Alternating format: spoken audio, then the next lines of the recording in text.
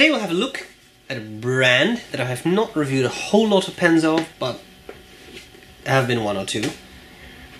Dupont. Yeah, it's Dupont, of course. I like their logo. I also really like this box. It's simple, no frills, and I like that D. It's just simple and it's elegant. On the side here it says Dupont. This pen was lent to me by Joost from Appelboom Pennen. Don't forget I have a discount code there, so if you are particularly excited and you want to buy this, then you can of course use the discount code. Simple box, nice box, little velvet covered Dupont logo again there. Little thing comes out, you have the sort of manual. It's not a very colourful one, but it does give you filling instructions and all that in several languages. And you get a converter, and the converter is labelled Dupont, and that's actually engraved Dupont Paris. So that's nice. It's not just printed on there; it's actually engraved. I happen to use a cartridge in there just because I did, but you can of course also use the converter that's supplied.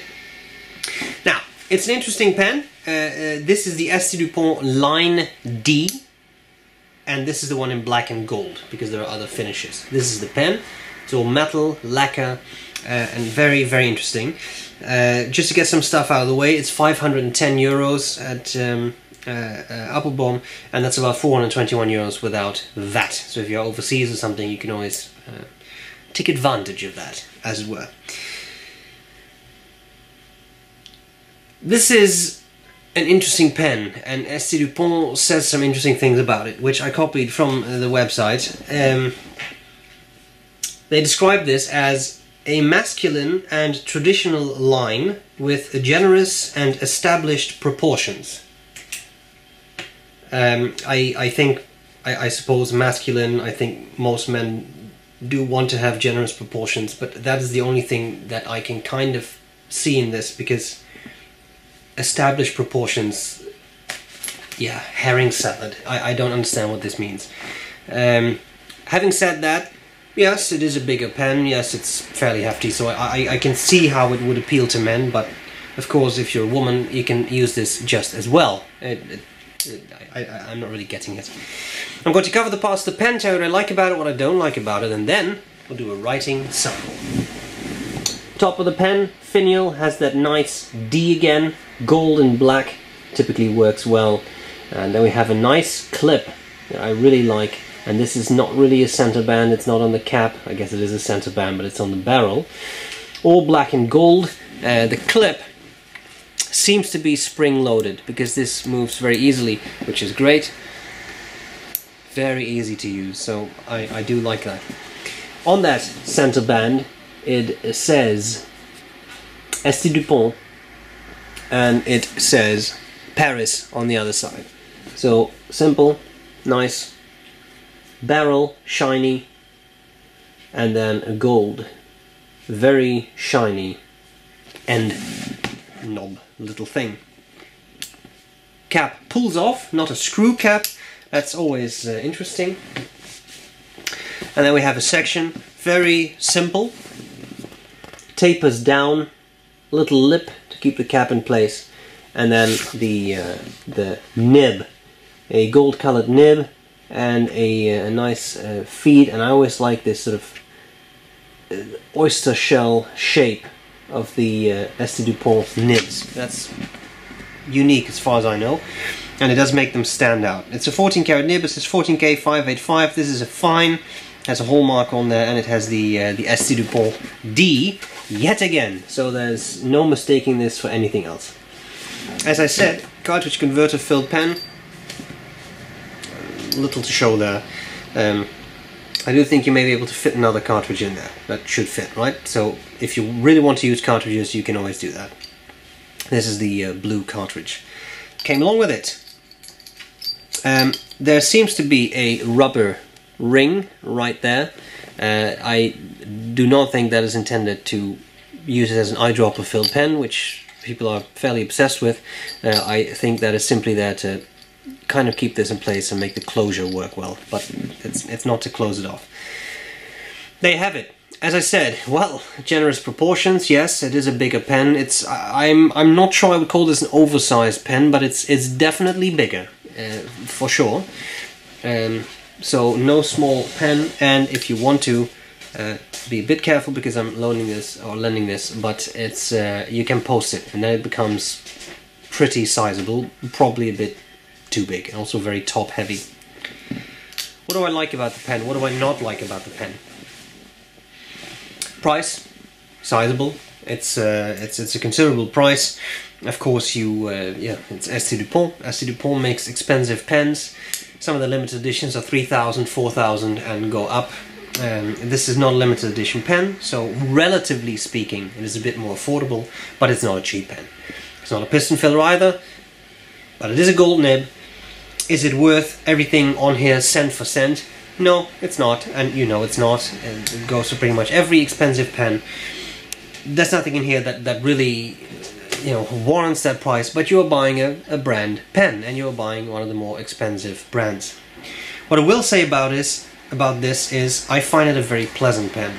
I don't find the shape to be particularly spectacular. It's not like I've never seen anything like this before.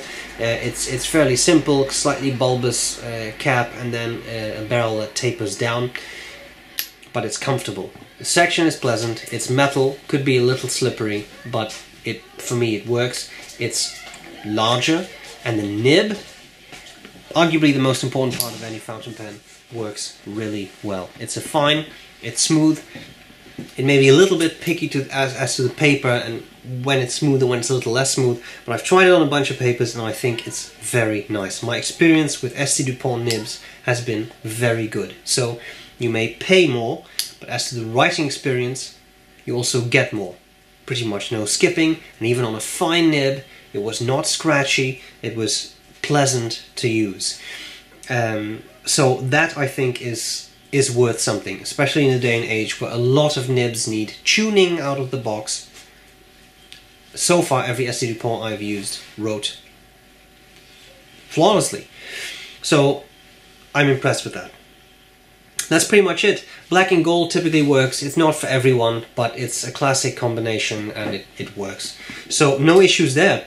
I like it. I think this is a nice pen. I understand it's a bit more expensive, but it is nice. The nib is nicely designed, some nice lines on it. It's just classy, and I see the appeal. So there you have it. Joost, thank you for lending me this pen. I appreciate it. It's coming back to you now. But before I send it back, I have to do a writing sample. That's coming up next. High resolution pictures as well as measurements of the pen will be on the website sbrebrown.com, and that's all there's to it. Hope this was useful so far, and I'm glad to see you later. Bye bye.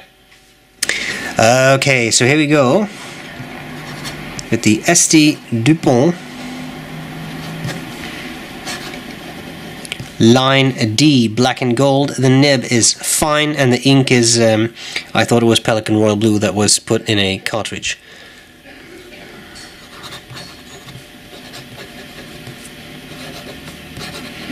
For a fine nib, I find this to be very pleasant.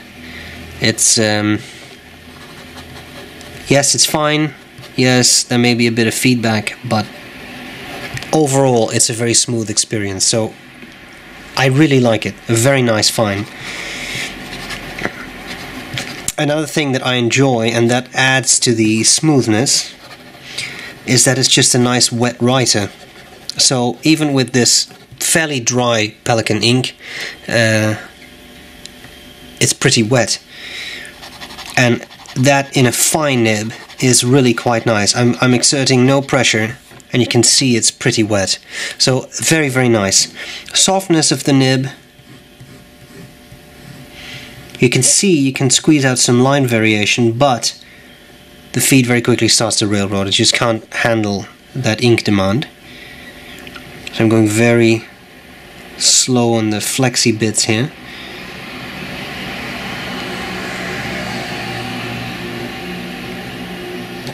You see what happens. So even though it has some spring to it, you can't really use this in that manner. Reverse writing, for those of you who enjoy such a thing. Very dry. Well, it's already a fine nib anyway. but very, very dry. So there you have it. Joost, thanks a lot for lending me this pen. I appreciate it. Guys, I hope this was useful. And I'll gladly see you later. Bye-bye. Bye.